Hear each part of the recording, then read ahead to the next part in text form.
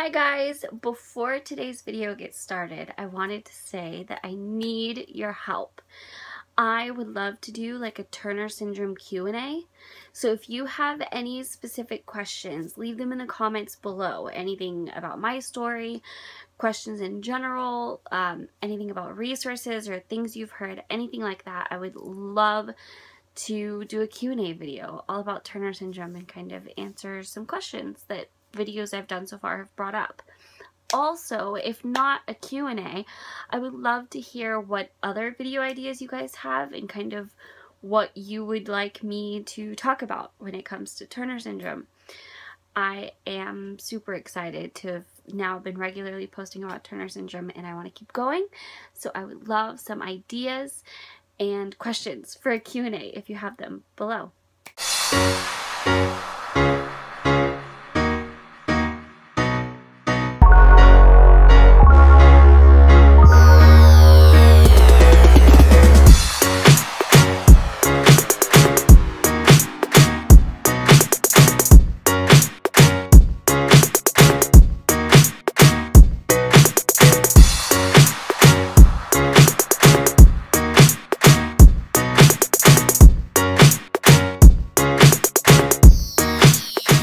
So today's video, I wanted to do another Turner Syndrome video. Specifically, I thought I should talk about some sources because there is a ton of places to get information on Turner Syndrome out there. And if you don't know what you're doing or you've never encountered information on Turner Syndrome before, it can be very overwhelming and very scary.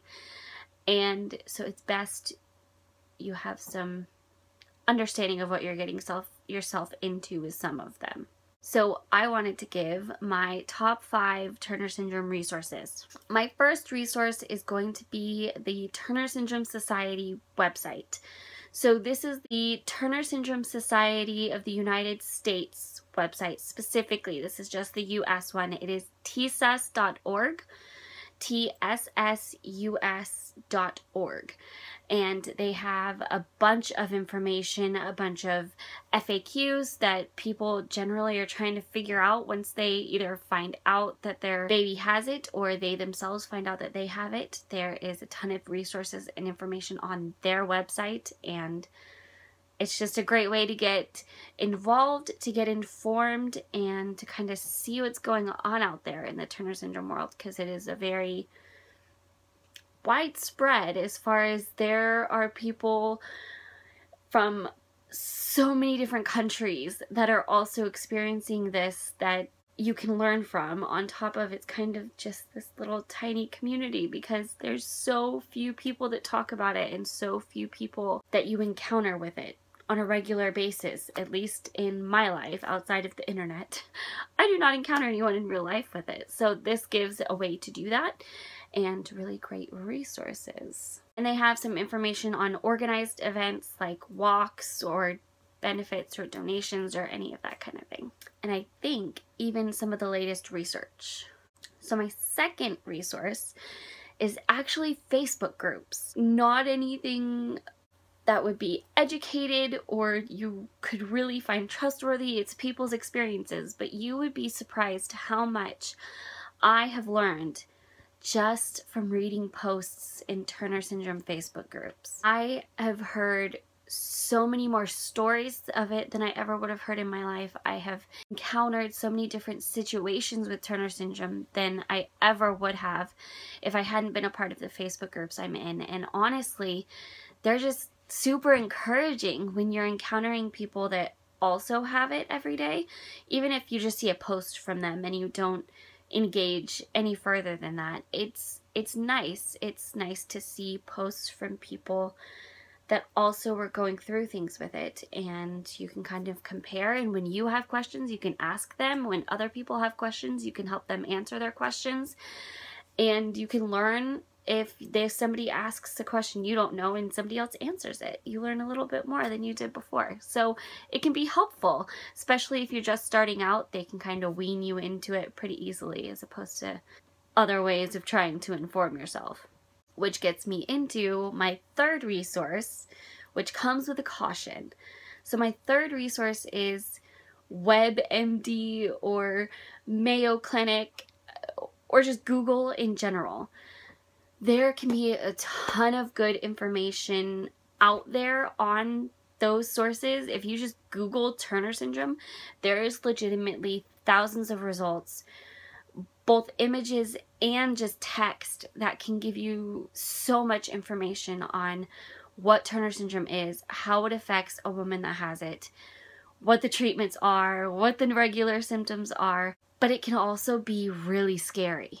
And I know I have found myself, just out of curiosity, Googling, and you start comparing yourself and you start like, what is even real? Like, what is from Turner syndrome? What's not from Turner syndrome? And I have found myself picking myself apart and comparing myself to what Google says is normal for an abnormal genetic condition. I get that that sounds crazy, guys. I understand. But it can have its benefits. You just really have to be careful. I know my mom has told me stories of doctors warning her not to Google because it's just terrifying. And he even brought in a book that has the pictures that are supposed to be the normal, but they're pretty extreme cases. And of course, it being such a wide spectrum, he says, this is not what your daughter is going to look like. We do not know anything about her circumstances besides what I've already told you. And do not read into this too much because you will scare yourself before you know your own situation. So for somebody that is a pregnant mother of a Turner syndrome baby, do not let that scare you. Do not let that overwhelm you. And really take care of yourself in not doing that more than you can handle, because it can be scary. All of the things they say can go wrong. The statistics are outrageous. It's incredibly frightening if you don't have somebody that knows what they're talking about helping you discern what it means. And so I say there are a ton of good resources by doing that, by just Googling or by looking up Turner syndrome on WebMD or Mayo Clinic.